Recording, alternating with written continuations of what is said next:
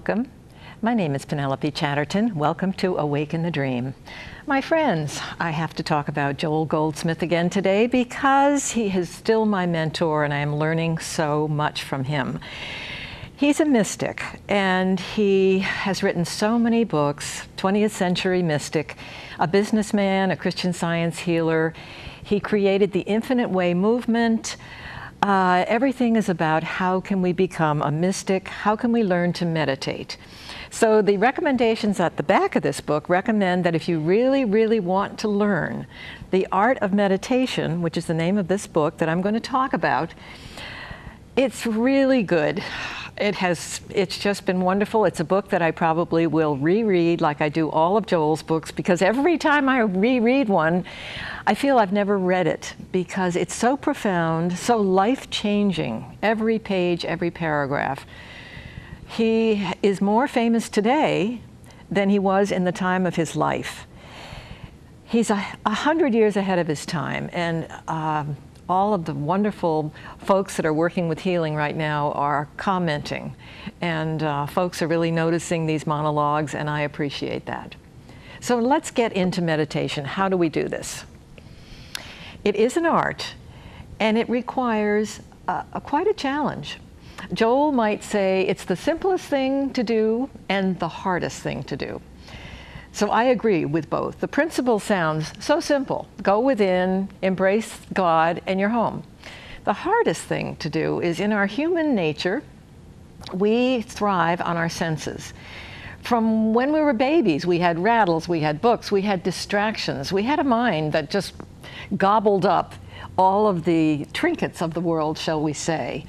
All the things to do. It seemed to be the way that, I don't know, we survived childhood, then the TV, whatever it was, there were distractions.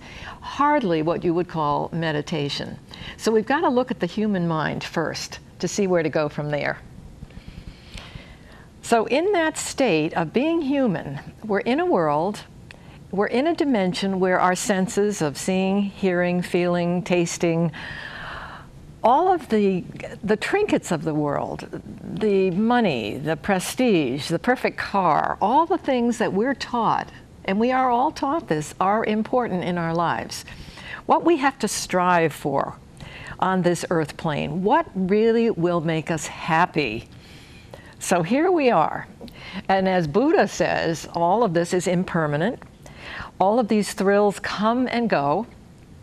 We think they're great for a while. We may get a raise and be ecstatic for a while, but before you know it, they are not the gods that are really involved in our happiness.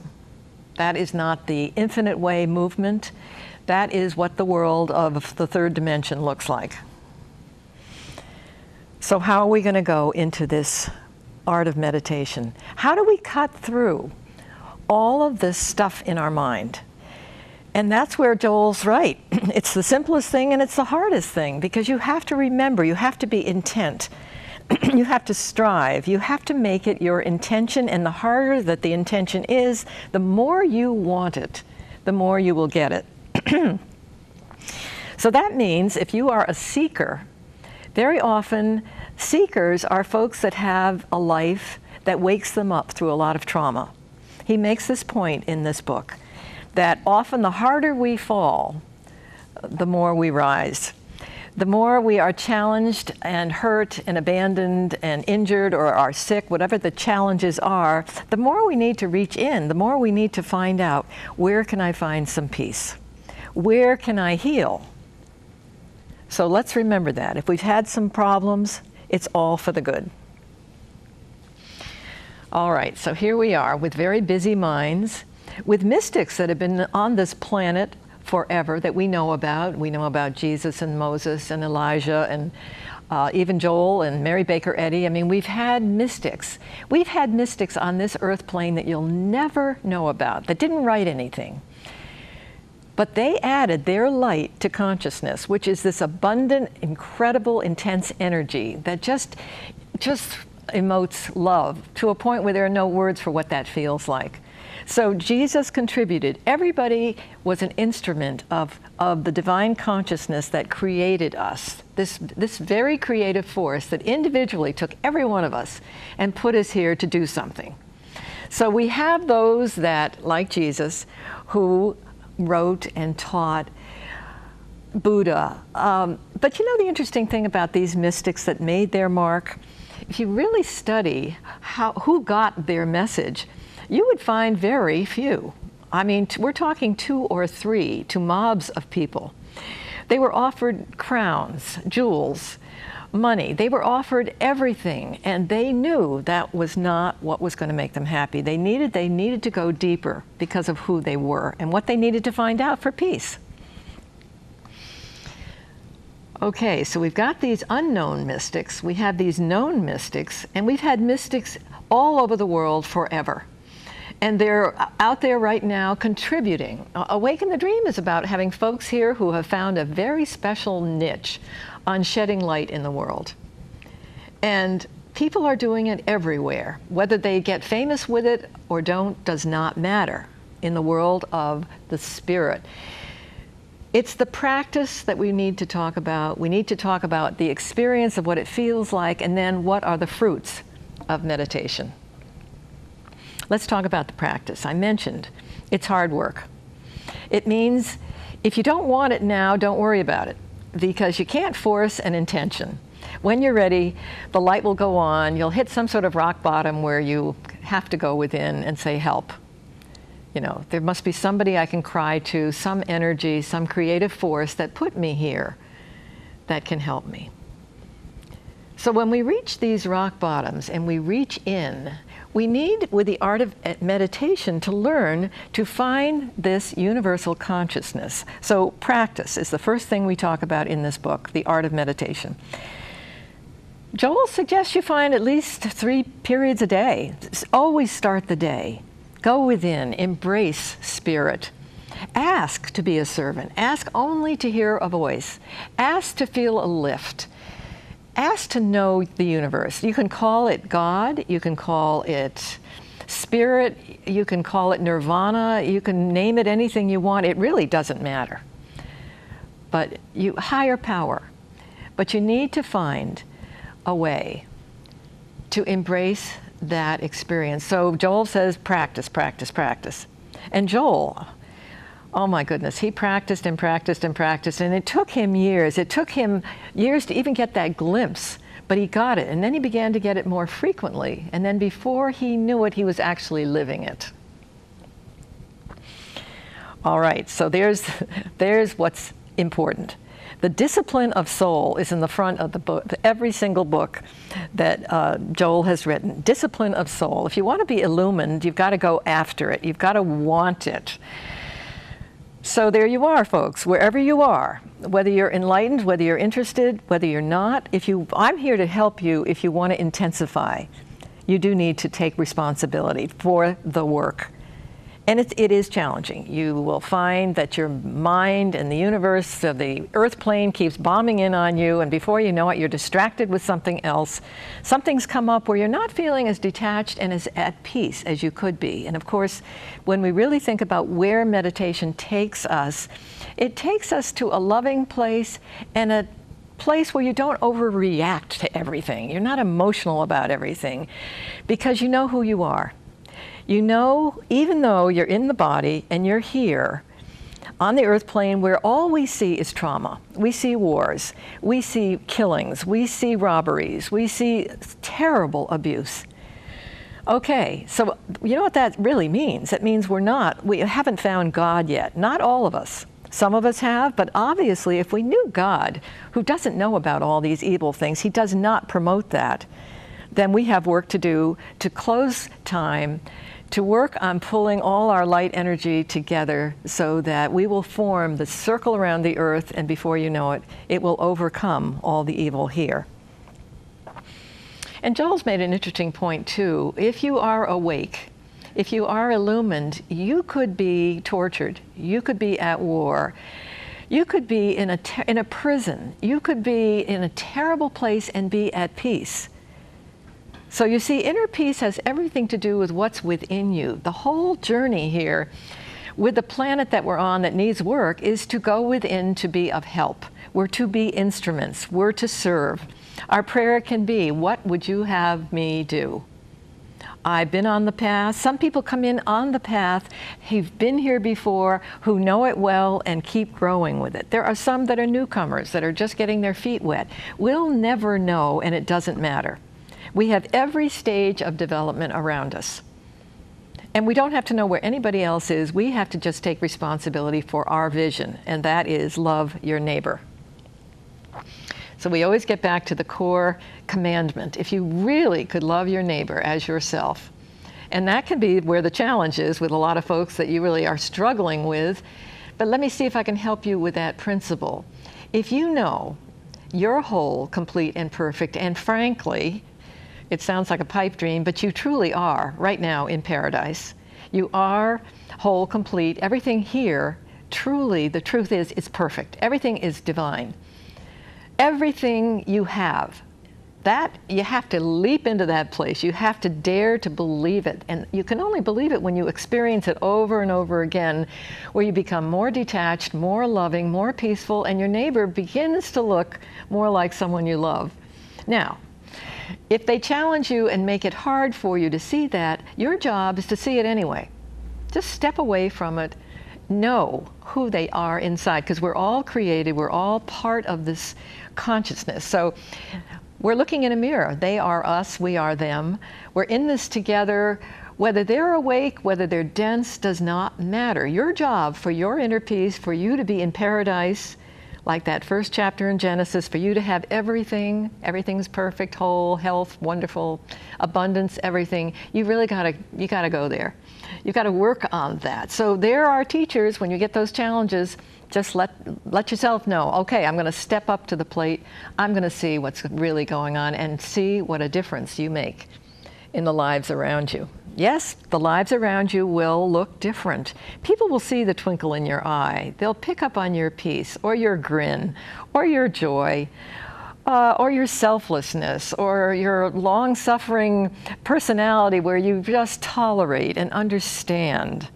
You're not selfish. You're loving, you're giving, and you're able to do that because you meditate. And it's an art.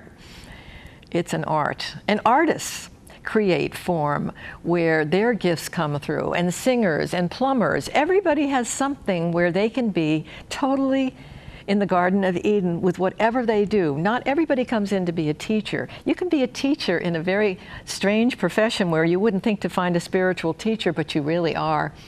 Because with the love that pours through you and for how you see everybody around you, you're as powerful as anybody else who's in a pulpit. So you can find inner peace in church, in a synagogue, sitting in front of Buddha, by spiritual masters. You can read a book that can really enlighten you. You can hear a teacher. You can go to a workshop. There's so many ways to be enlivened in the spirit. Don't overlook the fact that everybody might gravitate to something very unique. And so what's unique about that is grace. Let's talk about the most important part of the art of meditation and getting into the infinite way material. And to be in paradise, you have to recognize the most important point is there is grace waiting for you. So what's grace? We've heard about the grace of God. Grace is for every individual in a different way, in a different form. The Almighty, the universal love knows each one of us and what we need. So Joel is always saying, please don't plead for what you think you need, because there is a loving force that knows much more than you do. Don't even bother. He's not a human being. It's a force that's beyond this plane. It's in another dimension that's way beyond you communicating and begging for things. It's not going to work. What you need to beg for is to be a servant, to hear that still small voice, and to give thanks constantly for the grace that's given you, because everything that you need comes to you when you get out of the way. So don't get in the way by saying, I gotta have this, and this will make me happy, that job will make me happy, oh, if only my daughter were married, or whatever comes up. let that alone. I mean, that's just not what it's about. God is taking care of all of these other needs, all the grace that everyone else needs, they are getting. So leave it alone. Ask to be an instrument. Ask what you are to do because you want the peace so you can help others. Okay. So we've talked about the mystics that have been here forever. We've talked about grace, as I said, the most important principle. Now let's talk about the experience of sitting in the presence. Joel practiced and practiced, and he's just so vulnerable, and it's so wonderful to hear that some people get it in a minute and some people labor forever, and they come in with too much density, so it's a little harder, and some come in old souls and it's easier. But whatever it takes doesn't matter. You have to be disciplined. Okay, so Joel persisted in finding the grace. And after a while, he began to notice that that voice kept coming to him, sharp as a blade, speaking to him about where to go and what to do, dictating his writings. He became a channel for all of those books and tapes that he put out. He had his mission, and he loved his students so much that he knew on the path we have to talk and we have to teach. So he prided himself, and he loved his students more than anybody because they all worked together. And here's another point about Joel. Privacy. I always have to remember this. You don't take your pearls and throw them out there anywhere. Because if you live on the other side, or you're living within, or you're in a dimension that may be not familiar to a lot of folks, you really ought to be a little careful about who you share that with. The miracles that come into your life, very appropriate to share with like-minded friends who are on the path, who have been studying like you have, that you trust and that you can celebrate with. That's the perfect place to go. But do you know what, friends? The truth of the matter is, to be enlightened, you don't do it with another. You can celebrate with 2 and 3, but the job is individual. So only you can do it for you. No one else can go inside you and enlighten you and give you grace but God. So you have to be the one that sits and that asks to be a servant and has patience with this head that may be carrying on about your grocery list. You have to laugh at it. Don't get mad at yourself, because that will attach the problem to you even more. You need to just laugh at it, let it go, because if you ignore it by just not making anything out of it, sure enough, it will disappear. Before you know it, you're at rest. And you know how you're going to know? We've talked about the practice. We're now talking about the experience. The experience is a lift and a shift that you get within yourself, a warmth. Sometimes it's a voice. Sometimes there's a problem that you have all of a sudden that feels resolved, or you know what to do something about. It's just a little miracle, and those miracles, the more you keep plugging in, are just constant. God is speaking to you all the time. Miracles are normal. They're happening all the time. You have to just realize who you are. Now that's the challenge. So you've got to take your meditation practice seriously so you can sit in grace. Okay, let's get back to grace, because the experience of grace feels, you know what, I like to think of the heart as being grace. I feel something. The heart is that very special organ that seems beyond anything else in the body. It's intuitive, it feels, it knows things. I get feelings that are nice, that are overwhelming, that I can sometimes laugh at, cry at. Tears are wonderful for joy. Tears of gratitude, because you cannot believe either you've gotten the voice or some miracle has happened. I mean, walking on water, I like to call it, but it's just what your journey can be day in and day out. Again, got to practice. You've got to have the experience and patience. If you're not getting a click or a shift, go back to doing something else. Come back and try again. Come back and try again. But be persistent. If you wake up at 2 or 4 in the morning, go for it. Perfect time. First thing in the morning is wonderful, before you go to bed at night. Any time that you think of it, and you want to be on automatic. You want your practice to build to the point where, oh my gosh, all of a sudden, something is speaking through me all the time. Let's talk about that. Yeah, what is that voice that seems to be from somewhere else, but now feels like me? Which I think is pretty interesting. Where your thoughts are channeled, where you more consistently feel like you're walking on water and you're speaking a truth that someone's channeling to you all the time. I mean, that is a place we can go to. And if we've got this experience of warmth and peace, and we go to really, really wanting it, the intention has to be very sincere. If we really, really want it and we sit quietly all by ourselves, be alone, because that's the only way you're going to find the infinite way, the only way you're going to find consciousness. The vast love that pulses within you can only be found with you alone. So no, don't expect your neighbor to give it to you, a book to give it to you. You can be inspired, yes, but the real work is done within. So do your homework, feel the experience, and now let's move on to what the fruits could be. What could be the fruits of meditation? Well, you could be joyful, long-suffering, kind, hospitable, sweet, loving, making nothing out of what looks like a horrendous problem. It just rolls off your back and you might chuckle. People notice those things. If you don't get riled up, it's like, what kind of a core do you have, or have you worked on, that is so strong in your knowledge of who someone else is in this body of oneness? We're all in one Christ mind. The Christ is all of us. What was in Jesus is in us. That mind, as he kept telling his disciples, please, it is the Father speak. He called consciousness the Father. You call it what you want. The Father is dictating to me. Please listen to me. This is not me, the man, speaking. I am being told what to say and do. And believe me, he was challenged, as we all know. And he overcame in the wilderness. He accepted his job, his sacrifice, because he knew he was whole. He knew he was eternal. And he knew he lived forever. So we all have to remember that. We never had a beginning. There will be no end. We have been forever. We always have been. In that old Garden of Eden, we just decided to see two worlds. We decided to see temptation. We decided, gee, why don't I try that? That looks like, I'd like to separate myself from God, excuse me. I'd like to find another God. I'd like to find something that looks like it's, yeah, it's got some, it's tinsels and it's sparkly, and hey, that might give me a high of some kind. Maybe I'll be addictive. Maybe I'll find something I can hang on to. And that's another trait, by the way, of the fruits. You're not addictive. If you were, you get over it. Addictions leave you when you sit in consciousness, interestingly enough, because there's no room for them. They're not any fun anymore.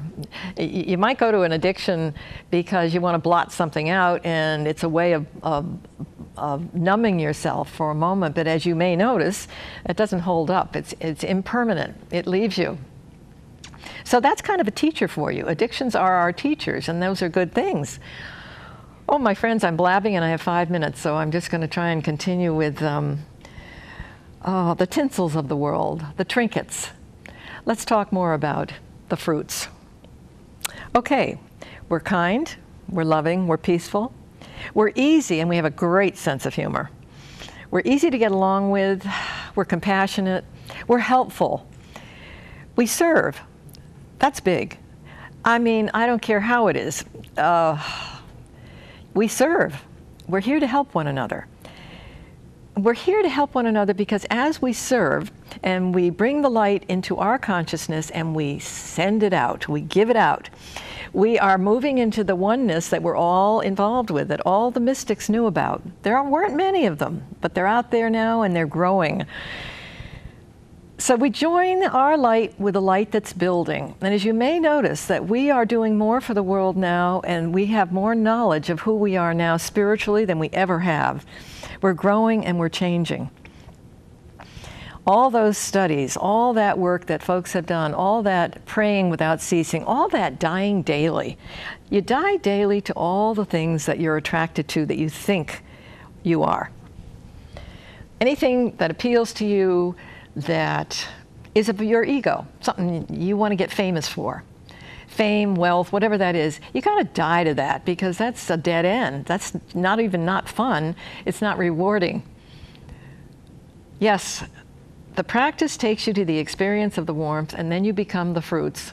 and people will come to you. Now, in his last chapter, he talks about he could see groups of people coming together with this knowledge and really joining their energies together. And I'm involved in that myself. I speak firsthand of joining minds, and not the mind, but the soul. Yeah, the infinite way is about the heart. It's about feeling. It's dismissing the prattle. It's working way beneath or above, however you want to take it. It's going down to the core. It's going into eternity. Yeah, you all want to go to eternity. I think it's a grand place to shoot for, where you've got everything. Everything is supplied, and it doesn't have to be huge. It can just be wonderful health or bad health, whatever it is. You accept what it is. You expect what means you've got. You accept where you are because you're not putting everything into this plane. Oh, in our last 2 minutes. Okay, so we're not here forever in this body. Now, I know you know this from this program. We are spirit, we're eternal. So whatever we're living in, this dimension, this body that we lumber around in, will age. Yeah, we go through being a kid, then we become middle-aged, we get old. We stay busy, hopefully. We perk along and we find missions. We find reasons to be very alive. And then when we are not here anymore, that's fine. And hopefully our friends who really know and love us will know we're just transitioning. We're going off to do something else where we'll find out when that happens, but we'll pick up where we left off. And I say that because the work that we do here is permanent. You don't just do all this hard work and overcome and die daily to all the things that don't work for you. The reward is whatever you are is always with you. It always was. So in our last minute, my friends, I recommend The Art of Meditation by Joel S. Goldsmith. He is my mentor. I feel I just can't give enough thanks for what I'm learning about who I am from this man, and I recommend him. And I appreciate your letting me carry on here today about the art of meditation, and I will talk to you again soon. Thank you.